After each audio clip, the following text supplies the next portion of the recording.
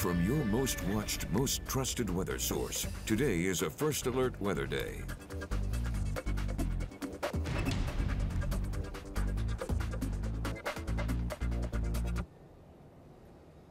All right, good morning, folks. Potential tropical cyclone number 16.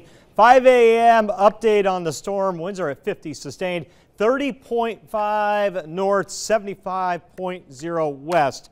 Your latest coordinates, and moving north at about 14 miles an hour. Pressure holding around 1,000 millibars. The winds are up a little bit. Here's the latest track from the Hurricane Center. All right, so here we are later this afternoon. Winds near 60, holding near 60 Saturday morning, 2 a.m. So as we're approaching sunrise tomorrow morning, the storm is nearing the coast. Looks like a little after sunrise. A landfall potentially somewhere between maybe, I would say, Pender County and Hatteras. You have a wide berth there. You can see that cone, that margin of error somewhere in that area, along or maybe 100 miles either side of Highway 17, the way it looks now. So 60 near landfall on the winds, 50 to 40 as it moves further to the north into Virginia. And you can see by Saturday night into Sunday, this thing's headed well north of us. So Sunday is going to be good. Just got to get there.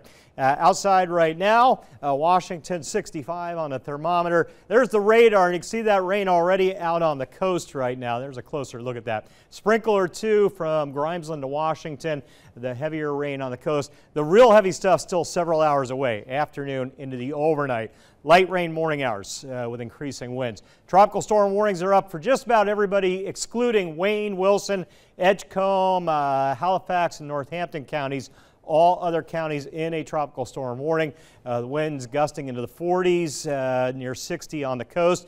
Flood watch, 3, 4, 5 inches of rain looks like a good bet. Storm surge warning, the deeper pink shading here. Pamlico River Basin, Neuse River Basin. Right now, Weather Service forecasting a 3 to 5 foot water level rise. I like those numbers given the direction of the wind easterly to eventually more northeasterly, but a pretty good stretch of easterly winds.